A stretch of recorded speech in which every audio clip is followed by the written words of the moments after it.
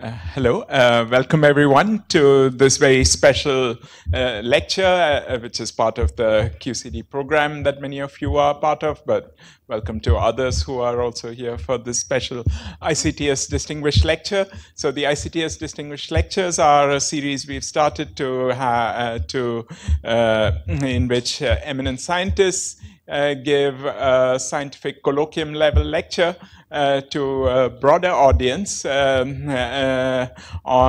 some very exciting topic in science. The first such lecture was delivered by Ashok Sen, and we've had a very string of very distinguished people. And in fact, last year, I think Rob's advisor and my advisor too, David Gross, gave one of the distinguished lectures as well. So it's a particular pleasure to welcome Rob, and we are academic siblings in some sense. But I will actually hand it over now to Shanthan to give you a more detailed introduction to the speaker. Thank you. Thank you, Professor Gopakumar, for your kind words. And also, I would like to thank ICTS TIFR for kindly allowing us to have this distinguished lecture as a part of our program. So it gives me a great privilege and honor to introduce Dr. Rob Pisarski. As you all know, he is very well known in the scientific community for his very fundamental works, elucidating the properties of QCD matter at finite temperature and densities. And regarding his academic background, he did his PhD, as you heard, from Princeton, and with David Gross. And then he was one of the last recipients of the prestigious Gibbs postdoctoral fellowship at Yale. After his brief stints at University of California at Santa Barbara and at Fermilab, he is in Brookhaven National Laboratory as a senior scientist since 1989.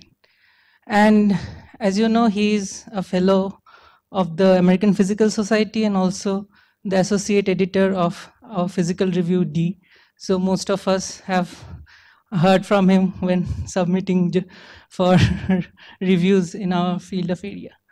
And just to give an outline of the wide range of works he has done in our finite temperature and density QCD. As you know, the understanding of finite temperature and density QCD is at the heart of, is at the core of our understanding of how the visible matter was formed in the universe. And Dr. Pisarski, along with Eric Bratton, had developed a very systematic way of doing perturbative calculations of thermodynamic and transport properties in QCD, known famously as the hard thermal loop perturbation theory. And among his other famous works are the effects of quantum anomalies on the phase transitions in QCD and the topological properties of QCD in high temperatures, which has inspired many recent works and still ongoing in different other, using different other non-perturbative methods like lattice or other QCD-inspired methods. And people are working on these topics to understand further. And I would like to invite Rob to give us share his insights and perspectives on this. First of all, I'd like to thank Rajesh for the kind introduction and also for the invitation to speak here. I've really enjoyed the meeting, and I've got a lot out of talking to the other lecturers, and in particular to postdocs and students who are here. I found it a very stimulating environment, and if I may say, since the director is here, a very comfortable environment, and a really a very nice place to have a conference. So what I'd like to speak to you today is about the idea that in all fields that there are golden ages because of serendipity, because of a concentration of talent, and because of technology. And we're familiar with several in physics. One is the fact that you can have colliding black holes that, by Einstein's theory of relativity, gives us ripples in space-time and gravitational waves. And this is the era of astronomy with gravity waves, which I believe Kip Thorne spoke here recently about, of the LIGO, the laser interferometry gravitational wave. This is a beautiful experiment with two lasers about 4 kilometers long, and you're looking at the interference between those two arms. I remember hearing once that Kip Thorne said that you could detect the quantum motion, the Zwitterbewegung, of a 10-kilogram ball. It's just an astonishing thing. And I believe there's a new gravitational observatory that's going to be built here in India. Anyway, the first event was in 2015. It was a collision between two black holes of about 40 and 30 solar masses. About 2 solar masses in gravity waves were produced. It was about 1 million light years away. And it involved an effort. It was relatively small, about 1,000 physicists and about $1 billion to build and run. And it was awarded the Nobel Prize in 2017 to Rainer Weiss and Barry Barish, experimentalists, and Kip Thorne. And since then, there's been a whole wealth of black hole mergers and now neutron star mergers that have been observed. And it's really a very exciting new field. Another is the discovery of the Higgs boson. This is the discovery of the particle that gives most of us our mass. This is proton-proton collisions at the Large Hadron Collider. This involves, it's bigger, it involves about 10,000 physicists and about $10 billion to build and run. The physics turned on in 2010. They discovered the Higgs in 2012, and the Nobel Prize was awarded to Peter Higgs and Francois Englert. Unfortunately, Richard Brout had passed away before it could be awarded. And it tells us something fundamental about theories of matter. We know what the mass of the Higgs is. It's just about 124 GeV. But those of us in the field know that what everybody expected to happen has not happened. There's no signs of supersymmetry. Whether this is because at a higher scale or whether the fundamental physics are different from what we expect is still not clear. And in that vein, it's really a shame. Now it goes up to about a scale of about 13 eV. The superconducting supercollider would have gone to about 3 times higher energies. And perhaps we would have seen supersymmetry then. In any case, what I'm going to do is tell you something different, which is what the conference is about. We're all familiar with the fact as children that there are 3 states of matter, that there's gas, liquid, solid. But in fact, most of the universe is composed of a 4th state of matter, of a plasma. And this is simply the fact that if you take an atom and you dump energy into it, either with an electric field or heat, that you can shake the charges apart. So the electric charges of the electrons and the positive charges of the nuclei move independently. A familiar example of this are the fluorescent bulbs on the board here, where you pump in an electric field. Another familiar example is a flame, which is about at 1,000 degrees Kelvin. The exterior of the sun, which is about 10,000, or the interior of the sun, which is at 10 million. What I'm going to tell you today is a new type of plasma, the Quark-Gluon Plasma, that's just about at 1 trillion degrees. And this is made in the collisions of large nuclei at high energies. And so this is a cartoon of what I'm going to be telling you about today. I'll describe for you everything here, but here, this is a large nucleus. I'll describe the units, but this is about 15 across, and the energy is so high that this is actually spherical in its rest frame, and it's shrunk down to a pancake that instead of 15 is about 1/4 or 1/10 in some units. So these pancakes smash through each other, they collide, and you have a collision in which you have thousands of particles coming out. And the challenge is to disentangle what's going on from these collisions.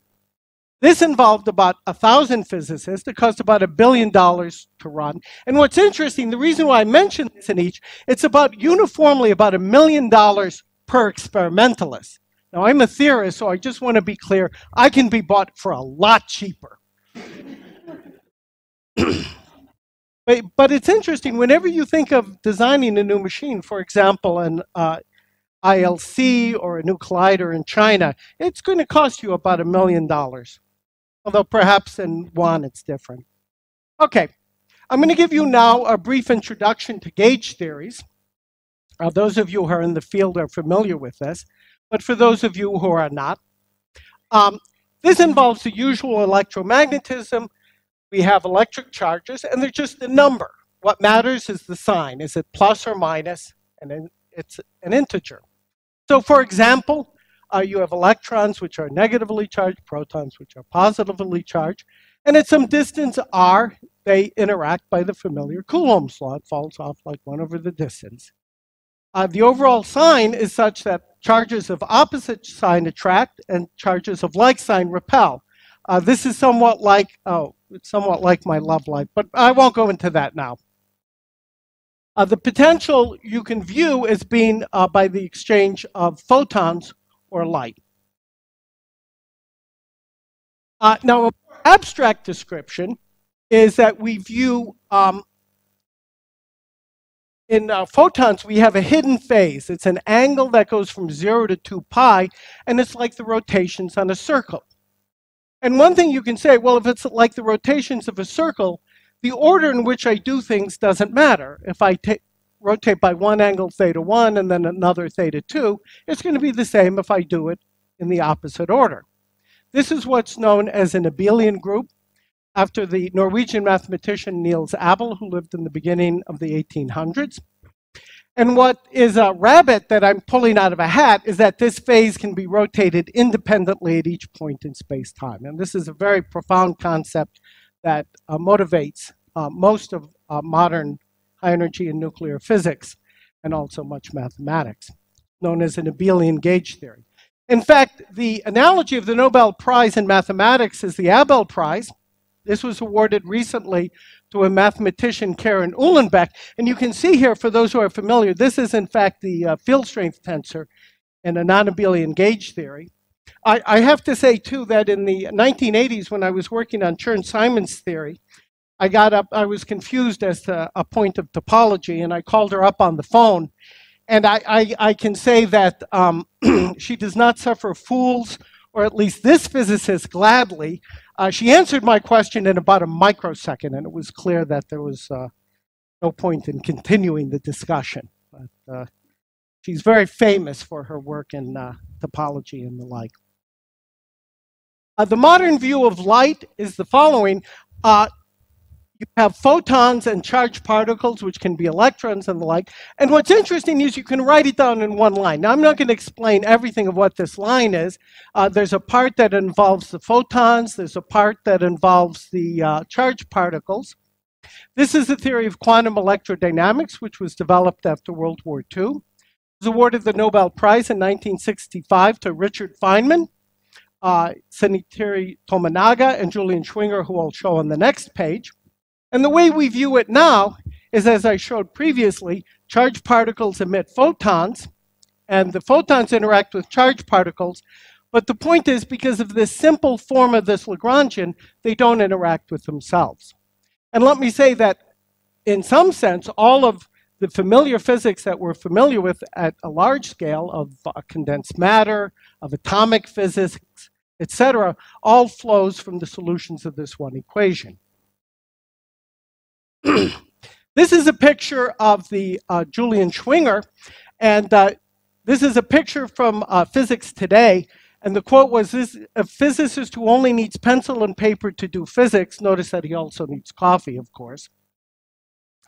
But the point is, he only needs pencil and paper because the relevant parameter that controls how strong these interactions is a very small number. It's about 1 over 137.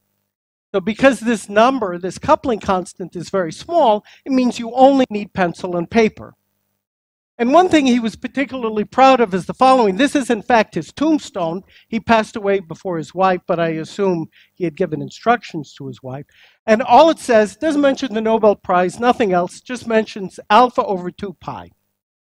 So why did he put this on his tombstone? Well, this was one of the first quantities to be computed in quantum electrodynamics. It's known as the anomalous magnetic moment. It's the coupling of a photon to the magnetic field. You don't really have to understand it in detail. I just want to make a general point. He first computed this at one loop order. So here you have a coupling between a photon, here's a charged particle, and it's a quantum process, so it can emit what we call a virtual photon.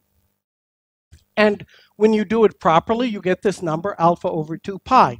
And shortly after he computed it, it was verified experimentally. Today, you can push this calculation up to 5-loop order.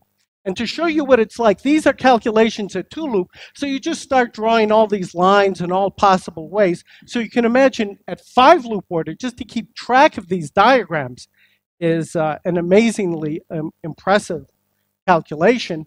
This is the result. The error is in the last 2 digits. And in particular, for the muon, which is an analogy, it's kind of a heavy electron, the difference between experiment and what we know of as the standard model is 1 part in a billion. And in fact, this difference is now a very big deal in high energy physics, and it's perhaps a hint of new physics of what we believe is a unified theory involving supersymmetry. Okay.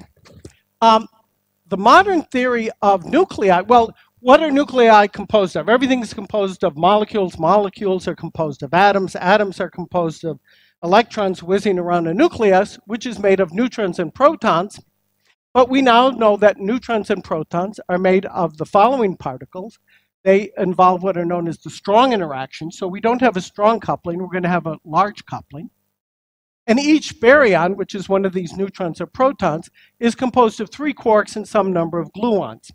They carry a quantity known as color. This is purely, it's not a real kind of color that you can see. It's an analogy. But the basic point is that these charges are no longer simply numbers, but complex 3x3 matrices. And for those of you who have ever done matrix multiplication, you know if you take 1 charge U1 times U2, it's not the same if you do it in the opposite order. And this is what's known as a non-abelian theory. This theory, which is called quantum chromodynamics, in analogy to quantum electrodynamics, then involves what's known as an SU3 gauge symmetry. Now, clearly in this talk, I can't give you the full understanding of what it is, but you can, in fact, write it down in one line in direct analogy to quantum electrodynamics. We now have these quark fields. The A mu is now a gluon, and we have some coupling constant. And if you write it down, things look kind of the same. In particular, the interaction between a quark and a gluon looks exactly like that in quantum electrodynamics, except instead of a wavy line, I'm drawing a curly line. That means that things are actually more complicated. But in particular, I also have interaction between the gluons. And this I didn't have in an abelian gauge theory. And this is what makes non-abelian gauge theories so very different, so challenging, and so interesting. In particular, you can look at loop effects. So in quantum electrodynamics, I can have a virtual photon turning into a fermion loop and going back again. And if you look at things, what this means is that the coupling is going to get smaller at large distances. And this is exactly what we expect from common behavior with an electric charge. I can create electric charge someplace, but if I walk back far enough, I'm not going to feel the effects of that charge. In QCD, as I said, gluons will interact with quarks through a loop like this, but they also interact with one another. And because of this, it's highly non-trivial, but the coupling in QCD gets smaller at short distances. This is known as the property of asymptotic freedom, and it's only true for these non-abelian gauge theories. You can calculate this. The coupling decreases logarithmically at short distances. And this is a plot. You don't have to know in detail what this is. Basically, Q here, it's a momentum scale, and so it's like an inverse distance. So as I go up in momentum, I'm going to shorter and shorter distances, and that certainly looks like this scale is logarithmic. This looks like a 1 over a logarithm. And it's well measured now experimentally in various collider experiments. This was awarded, the people who discovered this were David Gross, David Politzer, and Frank Wilczek. And what it shows is the theory is simple at short distances, and then you can then ask, well, wait a second. What happens at large distances, where the theory becomes complicated? Well, this was first elucidated by Ken Wilson, who was awarded the Nobel Prize in 1982. He, in fact, did it for something completely different for the renormalization group. But a few months after the discovery of asymptotic freedom, he pointed out that, well, since it's complicated at large distances, you certainly can't compute with pencil and paper. So he said, well, let's follow our friends in condensed matter and put it on a lattice. And so what you do is, like spin, you put the quarks, you treat them like spins, and you put them on the edges of a lattice. And what's subtle is that to maintain this local gauge invariance, you have to put the gluons as links connecting these sites. Well, that's fine, you can do that, but what do you then do with the theory? Well, what's beautiful is that because of the property of asymptotic freedom, you can take this lattice spacing to 0, and because the coupling gets weaker and weaker, you're guaranteed to obtain a unique answer. So one thing you could do is you can use a computer. And this is a slide that I stole from Marta Constantinou. And she's, I told her I stole this, and she wanted to give me lessons in how to say this in Greek. But yeah, you'll forgive me for not butchering Greek. But the analogy is to Alexander the Great, who when faced with the Gordian knot said, you cut what you cannot untie. And so today with modern computers, we simulate what you cannot solve. Now, the history of this is interesting. Wilson in the 1970s said there was absolutely no point in using the lattice, that you needed decades and you needed much bigger computers. This is a picture of Michael Kreutz in it was sometime after that. You might wonder, this is in fact when he was at Club Med, so that explains the toga and the trident. He was, I believe, Poseidon. But those of you who know Mike know that he doesn't normally dress in a much more fancy manner than this anyway. In any case, in 1979, he was up for tenure at Brookhaven, and it was looking a little grim for him. And he had done simulations on a Z2 gauge theory, where on the gauge fields are just plus or minus 1, with Lawrence Jacobs and Claudio Rebbi. And because of Wilson, they didn't want to do SU2, because Wilson said there's no point. And Mike, being adventuresome, said, well, let me do it anyway. And what he showed is that you could obtain, even on very primitive results, this was the day of Fortran on cards, you know, starting from column 7. Oh my God, it was that you could obtain interesting results even with the very primitive computers at the time. And so this has spawned a golden age in lattice QCD. He used that to show the following. If you're in quantum electrodynamics, as I said, if you pull two charges apart, the fluxes fall off with distance, like 1 over the distance. This is the familiar Coulomb's law, so you can pull them apart. In QCD, this is not what happens. What you can show from a strong coupling expansion on the lattice, as Wilson first showed, or Mike showed from numerical simulations, is that there's a term linear at large distances. Instead of the flux spreading out, they tend to form a flux tube. This is a picture of the flux tube that they form, and it gives rise to a linear potential where the coefficient is what's known as the string tension. What this means is that you can never pull out a single quark as you can with a single charge. The only states that exist have zero net color, which is the property of confinement. So what you can then do, what people have then done, and many people here, Rajiv Gavai and many, Sharma, one of our hosts, is to use big computers to compute many quantities. Now, there's in fact a miracle that goes on. From the early 90s, it turns out that one can compute near the continuum limit in the theory without quarks. It didn't have to be this way. It's due to a relatively quick transition between strong and weak coupling, but it's something that is true. With quarks, with light quarks, Ken Wilson was right. It's much harder. At present, we can calculate some of the simplest quantities near the continuum limit, but there are many quantities that we cannot. And this is a plot simply the log of the computing power versus time. And it's a difference between sustained power and peak power. But as we all know, it's been an exponential increase with time.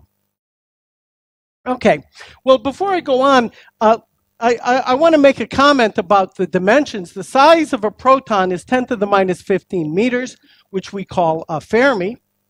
Enrico Fermi was a brilliant physicist. He made many fundamental contributions, Fermi exclusion, Fermi statistics.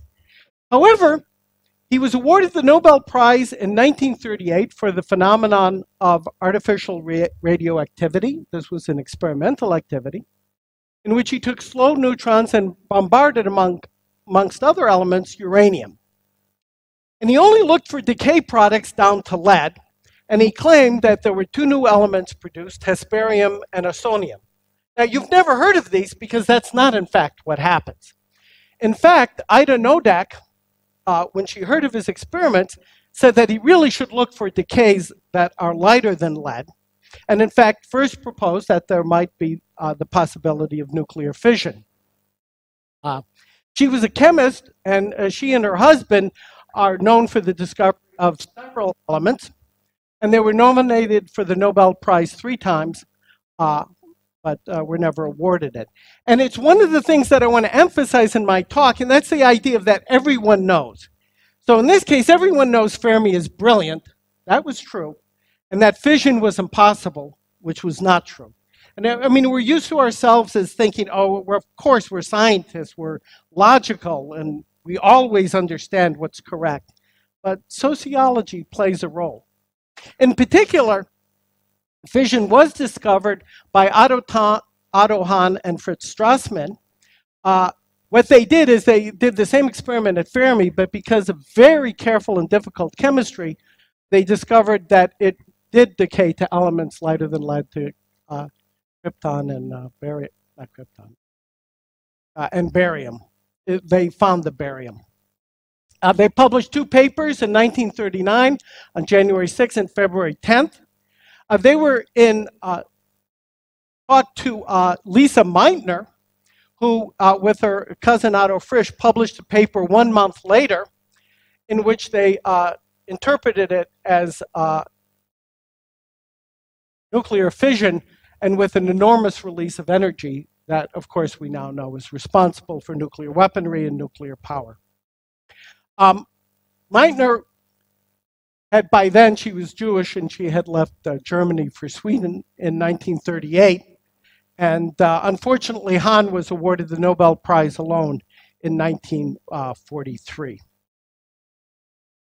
Okay, well, let me go on to describe the units in QCD. It's basically, it's small, it's quick, and it's hot. Well, as I said, it's small, it's 10 to the minus 15, I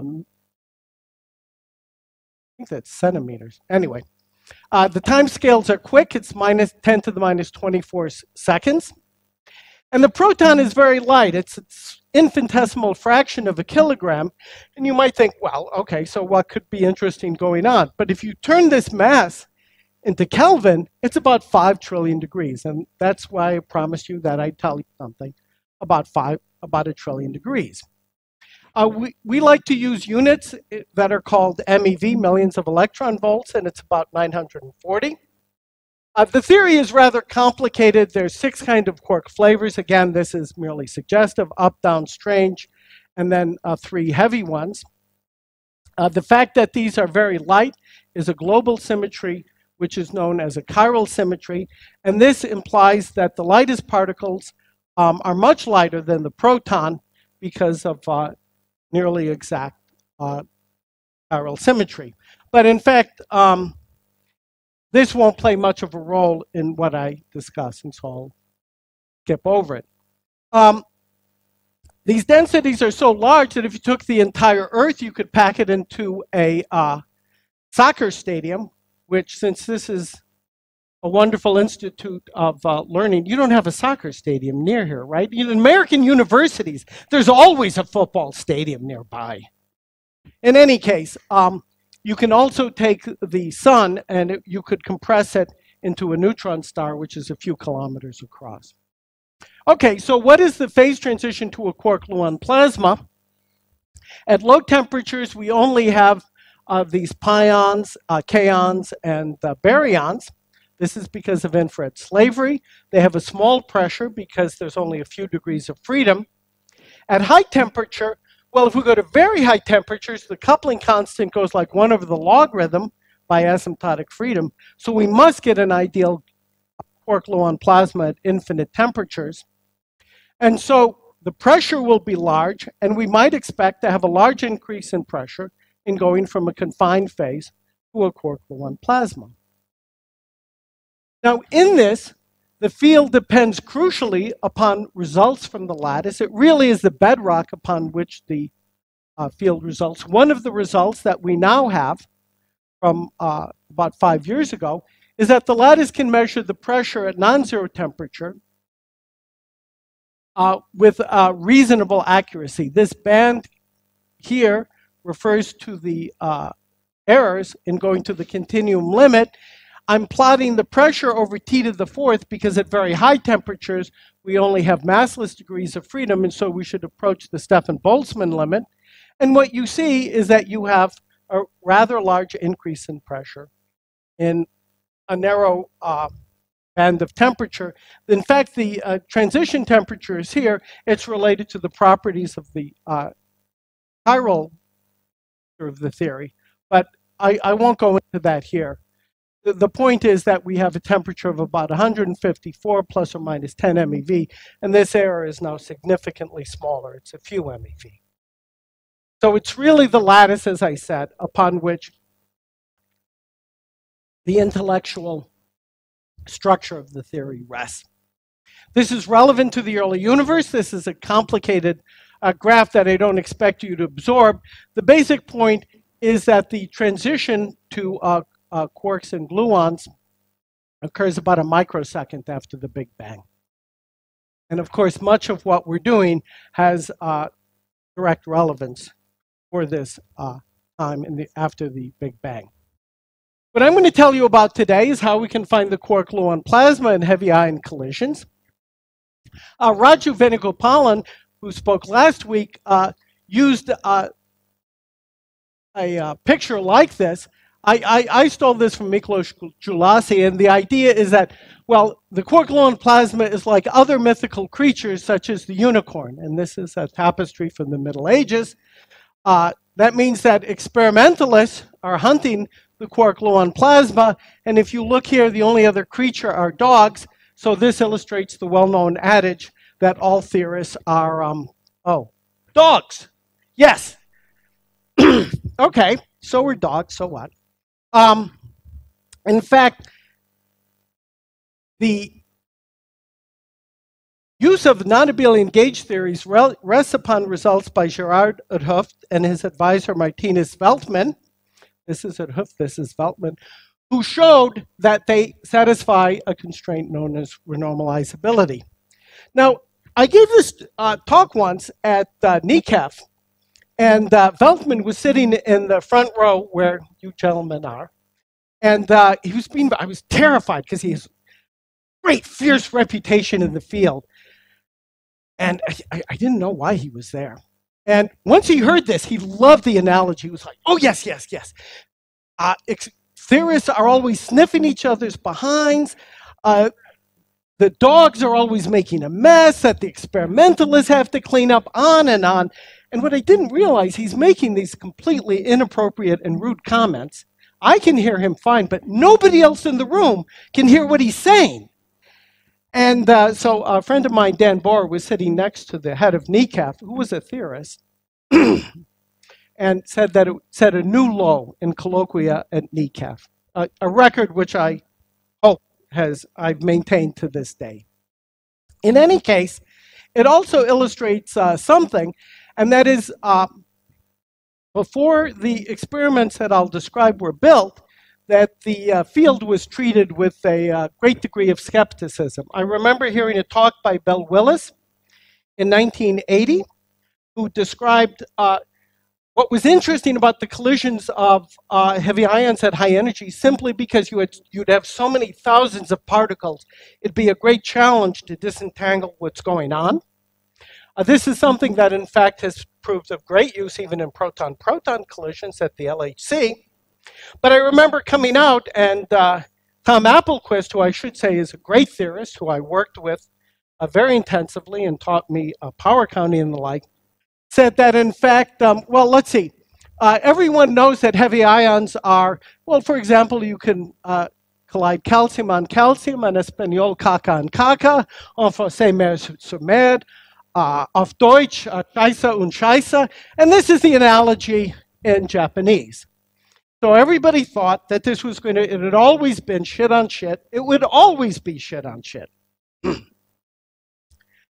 And it's turned out to be anything but. Okay, well, why do we want big collisions? Well, because we want thermal behavior. So the bigger the nuclei, the better. The radius goes like, the atomic number tells you how many nucleons there are. So it goes up from A equals 1 for protons to 200 for lead or gold. The size goes like since it's a sphere, like the third power. So it's about 7 Fermi for gold or lead. And that's why I said the diameter initially was 15. We have 2 thermodynamic parameters if we reach a thermal system. One is temperature, the other is chemical potential. It turns out that because of the sign problem, the lattice today can only do the case where you have no net baryon number. This is fortunate. So what could happen? Well, we have 2 big nuclei at very low energies. There's going to be Coulomb repulsion. They don't even come together. At higher energies, they'll form one big blob. But then at very high energies, they're going to go through one another, and you might form a baryon-free regime. And for this, we need high energies. And so the question is, how high? This is due to an analysis done first by James Bjorkane in 1983, a great hadronic phenomenologist who I think should, but unfortunately probably never will receive a Nobel. And what he pointed out is that if you go to higher and higher energies, you eventually get a plateau. So this is a variable eta. This is the number of particles versus eta. This is a measure of the momentum along the beam. So if I'm sitting here at 0, if I'm at a collider where the particles are coming in equal and opposite directions, this is at 90 degrees. As you go down here, you're going down the beam. And this is going up. This is results from gold-gold collisions at the relativistic heavy ion collider at RIC. But the point is, as you go up in energies, you see a plateau. And in this plateau, you have a small amount of net baryons. And so this was his suggestion, that you could look based upon an analysis from proton-proton collisions for this plateau, and you would have a region that was free of net baryons.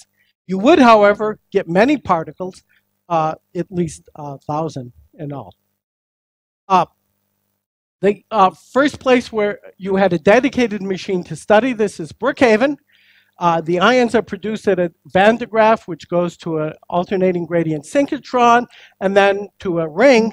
And you might think, oh, this illustrates how physics progresses rationally and in steps. In fact, it was nothing like that. The AGS was built in the 1960s and did a lot of profound work on CP violation, muons, and the like. The tandem was built in the 70s and did work on heavy ions, but wasn't connected to the AGS. This ring here was originally built for a proton-proton collider termed Isabel. It was canceled in 1983 because they were going to build the superconducting super collider, which was itself canceled in 1993. At the time when it was canceled, Nick Samios, who was head of the lab of Brookhaven at the time, because of talking to people like T.D. Lee, Larry McLaren, Gordon Baymet, the like, within 1 week's time turned it from a high energy machine to a nuclear machine where you'd study the collisions of heavy ions. What was fortunate is that he lined the tunnel so that you didn't have to worry about it colliding, which they did not do at the SSC. The relativistic heavy ion collider was constructed between 91 and 2000, and it studies energies from 7 to about 200 GeV. Remember, GeV is the mass of a proton, approximately. This is a simulation of what the Large Hadron Collider is like. The energy here goes up to 3000 GeV. In this case, there is a rational progression from the proton synchrotron built in 1959 to a super proton synchrotron in 74 to the Large Hadron Collider in 2008. This is a simulation. Here, this is the Higgs theory illustrating what the collisions of heavy ions are like. It also illustrates that the Europeans are much more rational than the US scientific establishment. And what happens is you're going to see the two nuclei are going to collide, and you're going to have the production of a large number of particles coming out. And the challenge is to disentangle what's happening from the thousands of particles that are being created.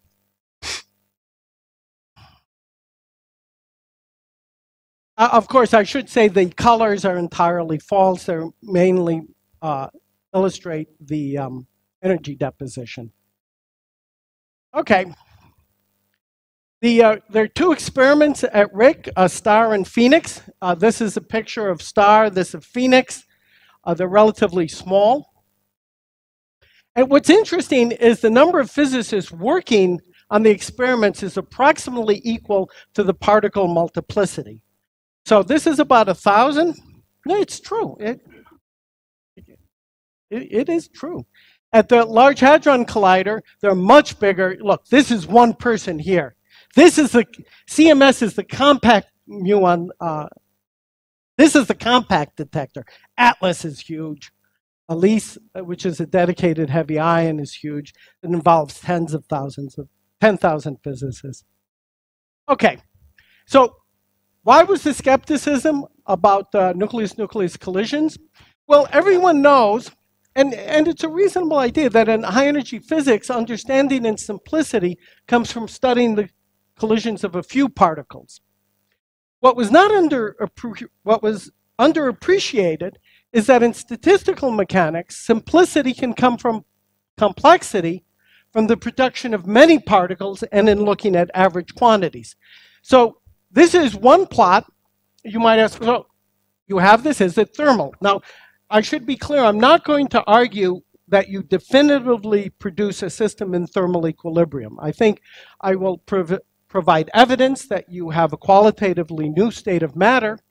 Nevertheless, this is really kind of an astonishing figure. So what this is you can fit all the abundances of particles, pions, kaons, protons, going down to not only helium-4, but anti-helium-4, with a single fit that any undergraduate could do from the usual Bose-Einstein statistics. The point is that you have a single freeze-out temperature. And if you think about it theoretically, I mean, you have collisions, things are bouncing around, they form. Why should they all be characterized by one freeze-out temperature? And yet, you know, you have what, 9 orders of magnitude difference in abundances. It's really quite impressive. Now, it's not true for all particles. It's not true for these very heavy particles, charm and bottom. They're not produced statistically. But if nothing else, this is telling you that the working hypothesis of a thermal system is not a preposterous idea. So in the time remaining, I've spent a long time introducing you to the concepts of gauge theories, to the concepts of a Quark-Gluon Plasma. I'll tell you about two phenomenon that I think are established by the experiments. One is that of elliptic flow and the concept of the most perfect liquid on Earth. So this is a matter of geometry, because as I said, the nuclei are big. This is about 15 Fermi across. And so you can have the following, where they could overlap completely. This is known as a central collision. But just by geometry, this isn't going to happen most of the time. Most of the time, you're going to have a peripheral collision in which they only overlap in some kind of region that forms an almond. Experimentally, you can easily determine this because you can look at the number of participants. Typically, you trigger on something bigger than 100. They can go down to now tens. And the maximum will be 400 when they overlap completely. And you can then ask, well, how does this almond evolve? And what you start out with a system, well, this is a long direction here in the y-axis, and this is a short region here in the x-axis. So you start with a region that has some spatial anisotropy. Now, if the particles didn't interact at all, they just fly apart, and that would be that. You wouldn't communicate this spatial anisotropy to a momentum anisotropy because you can't, this is an incredibly small size. All you can observe is the momentum distribution of the particles.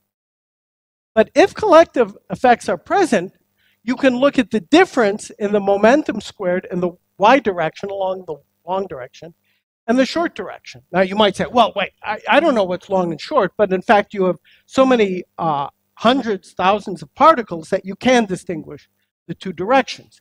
And the point is that if they interact strongly, this anisotropy in coordinate space will be transferred to momentum space.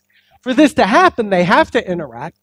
And what people use is nearly ideal hydrodynamics, where the basic parameter is a ratio between the shear viscosity and the entropy. And the shear viscosity is simply the idea, for example, honey has a high shear viscosity, water has a small shear viscosity. It's how easy it is to transfer momentum from one moving fluid, element of fluid, to another.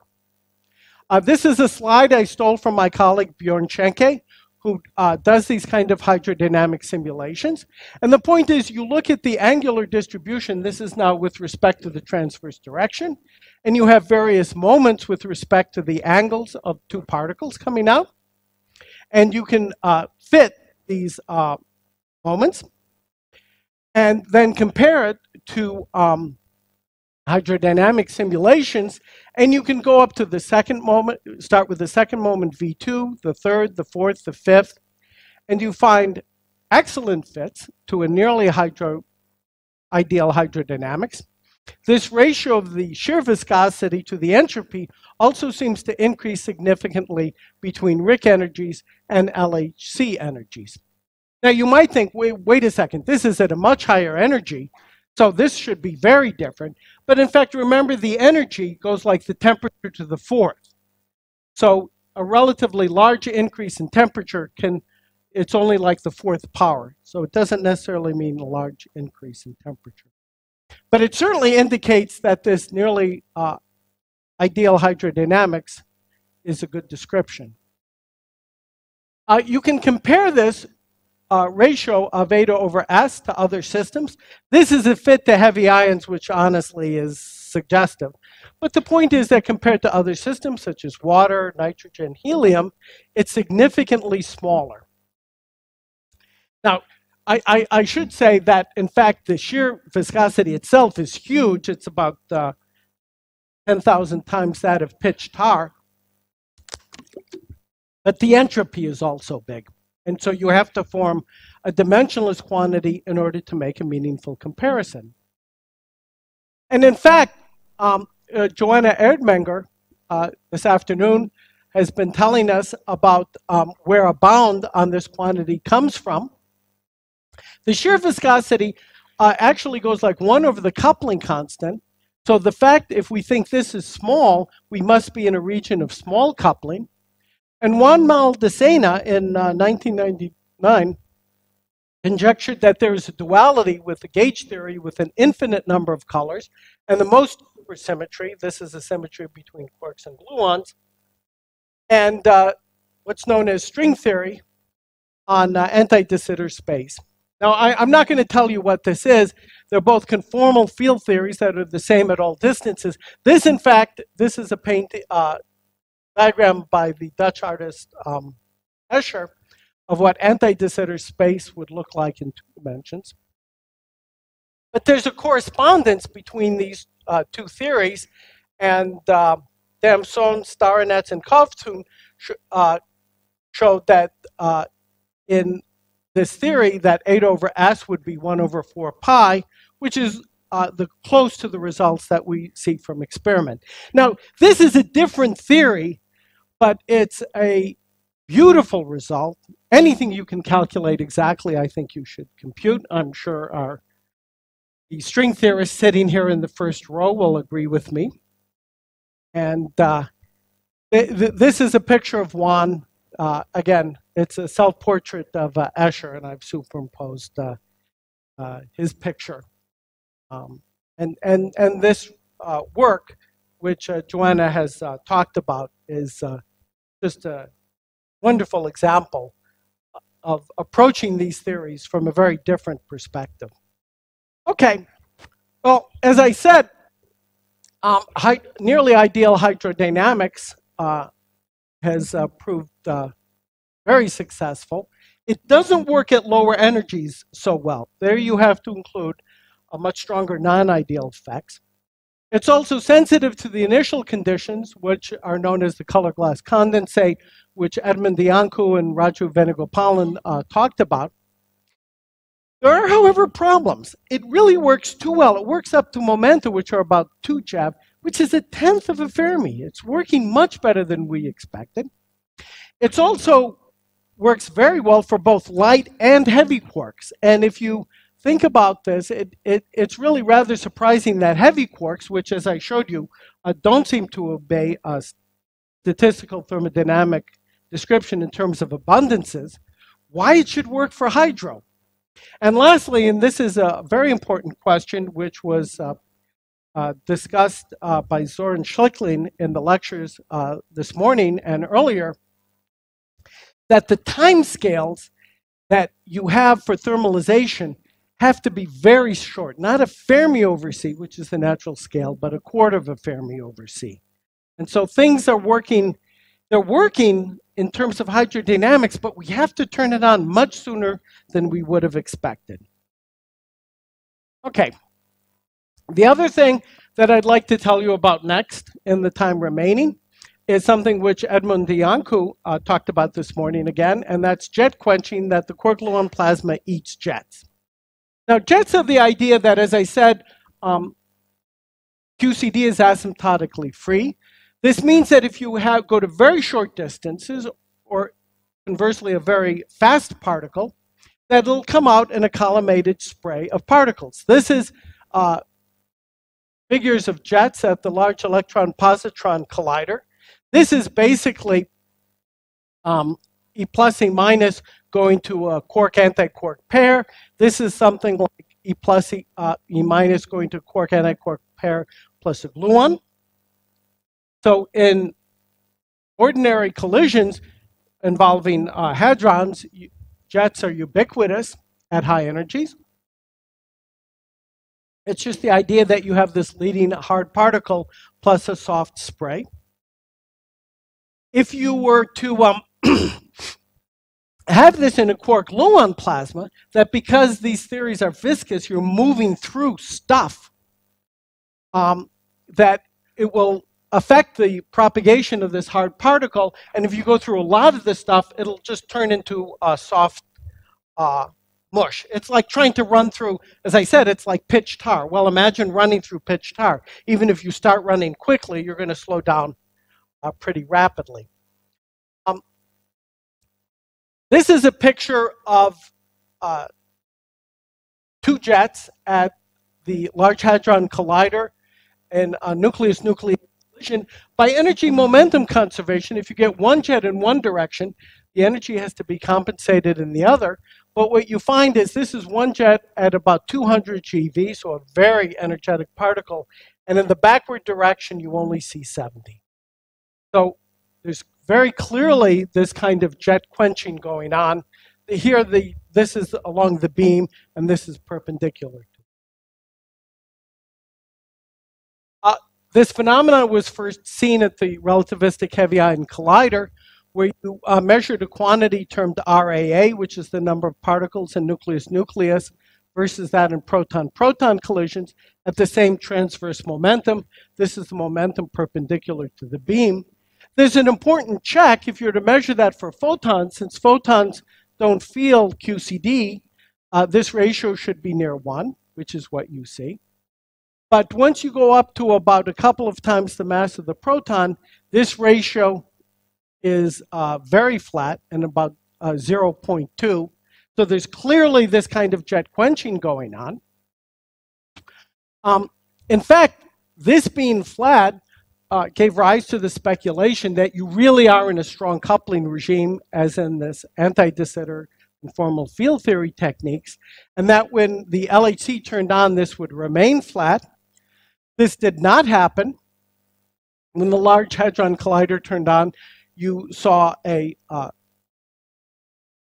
much larger ratio of RAA. So this is the most central collisions. This is more peripheral. This is most peripheral. What's surprising is that, okay, this is now instead of 0.2, it's about a half. But look, this is going up to transverse momenta that are huge, hundreds of GeV, which again is, you would have expected it to go up to 1 rather more quickly, although perhaps Edmund will correct me and that this is perfectly obvious. But it also gives rise to what Edmund discussed earlier. This is a regime where we can now use perturbative QCD to analyze jet quenching.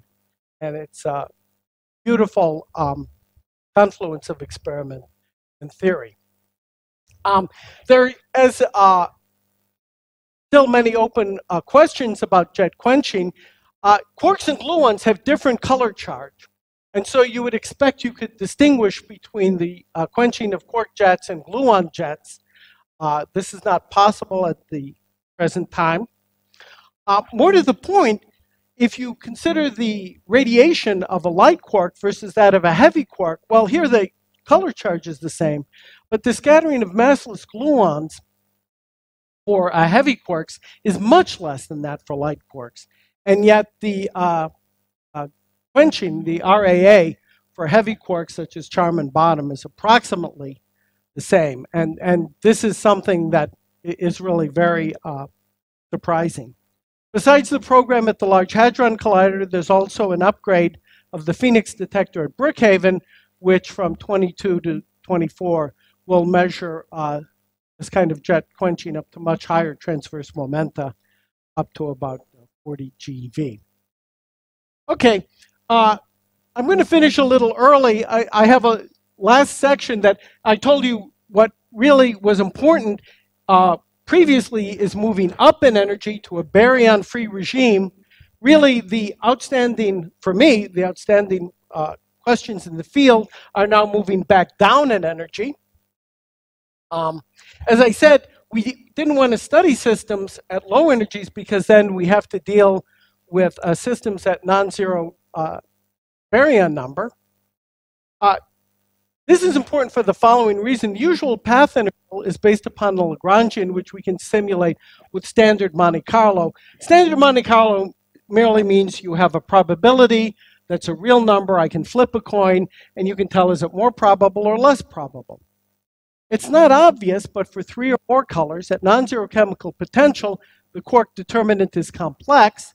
This means the probabilities are complex. In the end, everything comes out to be real, but we can't flip a coin if the probability is a complex number. You can use a Hamiltonian formulation. This is the usual partition function. It's a sum over states weighted by a Boltzmann factor plus the chemical potential times the number density. You can't calculate this in Euclidean space-time, but you can calculate it in principle using quantum computers. And one thing I wish to claim, and I honestly believe this, is one of the coming golden ages is derived the properties of nuclear matter from first principles, that is from QCD using quantum, well, as one of the great problems of the 21st century. Why is this a great problem? Well, you're going to have to solve the sign problem. You're going to have to use quantum computers. This is something that's probably that Professor Patel here works upon, is decades away, but for any bright girl or boy in the audience, you want tenure, you want a fortune, this is how you do it. Okay. Let me skip ahead to allow time for questions. There are experiments that are going on both at Brookhaven and at other accelerators that will measure nuclear collisions at lower energies. There's the beam energy scan at RIC that will go on from 2020 to 22. There are colliders in Russia called Nika in Germany, FAIR maybe in Japan. Will have direct implications for the equation of state of neutron or quark stars, which will be measurable in gravitational wave observatories and X-ray satellites. So to quote Gertrude Stein, who in 1890 said about Oakland, California, there's no there. At low energies, I believe there's a there. I flipped through some very exciting experimental evidence. It will surely be a problem that will occupy us for some time. But let me quickly just mention there are many other things I didn't cover. The problem with this field is there's this wealth of experimental data that's precise to a few percent, and the theory is trying to catch up. One is the chiral magnetic effect. This is basically macroscopic implications of the quantum anomaly in heavy ion collisions. There's an experimental test of this that was run last year at Brookhaven. The other that I wish to mention is that one thing that LHC has measured is proton nucleus and proton-proton collisions at very high multiplicity. So usually there are only 5 particles per unit rapidity, but in about 1 in a million events, they have 50 or 100 particles per unit rapidity. So you have 1 in a million events in, say, proton nucleus, that looks like your average nucleus-nucleus collision. And this really looks like a little bit of the Quark-Gluon Plasma. It at least fits with hydrodynamics, are very successful. They're competing explanations with the color glass. This is something, there's a special session in the conference tomorrow. But let me conclude by saying that here I've stolen the great wave off Kanagawa by the Japanese artist Hosukai. This is what it's like being in the field. There's this tsunami of results from experiment, results which are valid to like 1%. And there's a few of us in theory who are like just being totally blown away by this. We're lucky if we get things to 50%, let alone better. But it's a very exciting field. There's many results that are coming out. And with that, I thank you.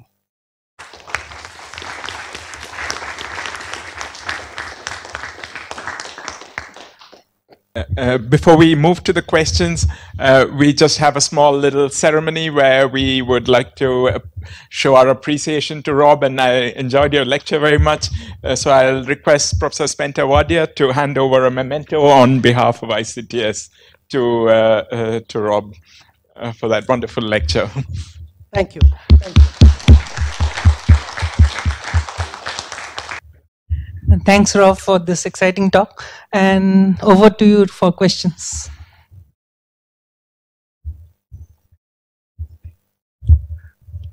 How would you set up QCD for a calculation on a quantum computer? It's an excellent question, which I'm supposed to answer next week, and I honestly don't know. I think if you, Professor Patel was just explaining it to me, then in a spin system, you need 1 qubit per spin. If you count the number of degrees of freedom, at present they have computers with, say, Google has at best 50 qubits. Yes. You'll need thousands, tens of thousands. With error correction, it will be years in the future. However, it should be a soluble problem. But in principle, using, for example, as Professor Patel was describing to me, quantum link models and the like, at least in principle, you can solve the sign problem. The other thing that quantum computers can do is look at evolution in real time. Yes. And that's really very exciting. For example, I didn't mention, for hydrodynamics, we need transport coefficients.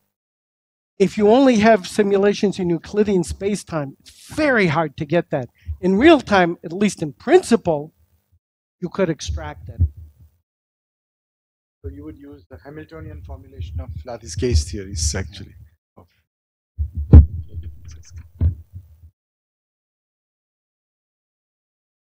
Other questions?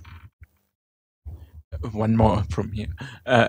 So is the data at a stage where, is the accuracy, the data is at a stage where you can see deviations from the first order hydrodynamics to, from higher order terms in the hydrodynamics expansion, higher derivative terms? Oh, you mean corrections? Yeah. Yeah, particularly when you go to above 2 GeV. And in particular, the fits are telling you interesting things that to get a correct description out to such high momenta, you have to add bulk viscosity as well as shear viscosity. And we really have no idea. They postulate, in a conformally invariant theory, the bulk viscosity vanishes, but near the transition, it's clearly not conformally invariant, but we don't have a very good guess for what that would be like. That's in fact what my research is now occupied with. I'd like to calculate a ratio of the bulk to shear viscosity based upon models using results from equilibrium thermodynamics and extrapolated by effective theories to real time.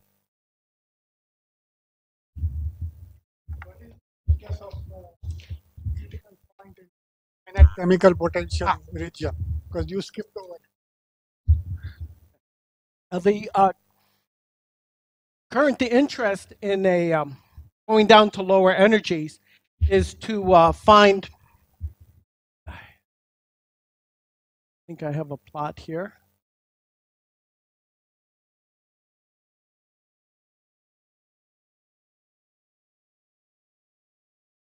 More?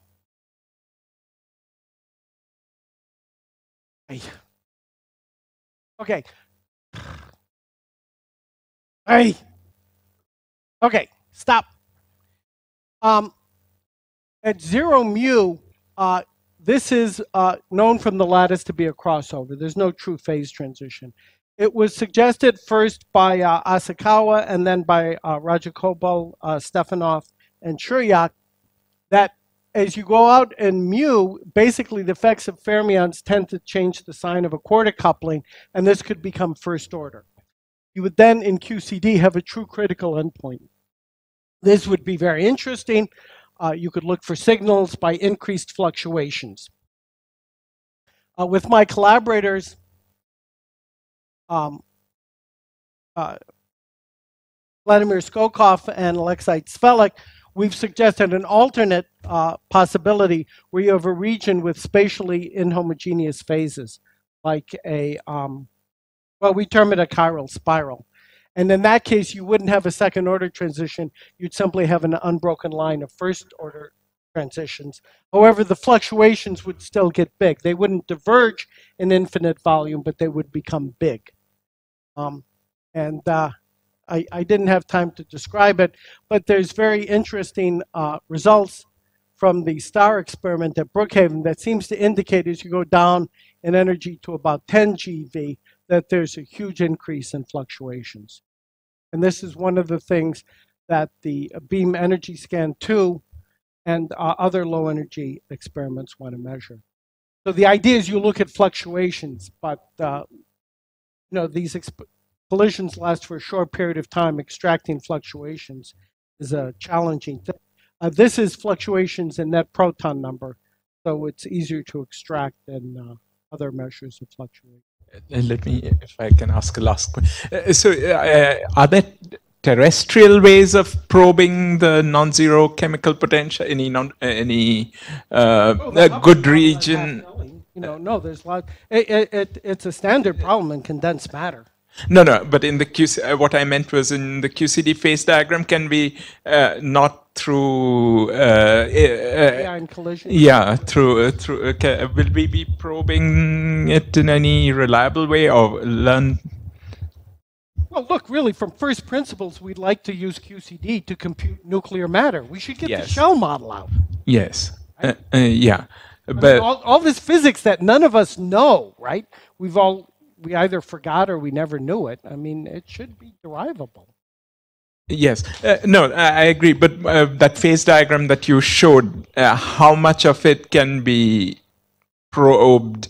The finite mu phase. Okay, no. I see what. Yeah, it's hard going down very low in temperature. Is that your question? Yeah. Yeah. I mean, look, in collisions, we're going to be up here some point, but yeah, it's going to be very hard to go very low in temperature, and at high mu. Yes. Oh, I see. That was your question. No, that's very hard. But never underestimate the cleverness of experimentalists. I mean, for example, one way they've discovered at RIC to go down to very low energies, instead of using it as a collider, they just take the beam and they hit a beam wall. And so it's a fixed target experiment. And then they just look at stuff going down the beam. And then they can go down to like 3 GeV.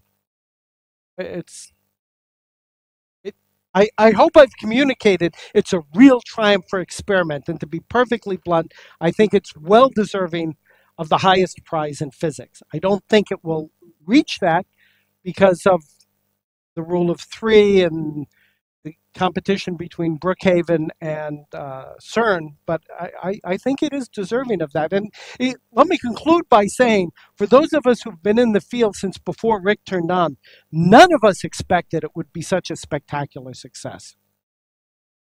No, well, okay, there's one person, no one in their right mind who, the one person I won't say, he was head of a major experiment, let me not say.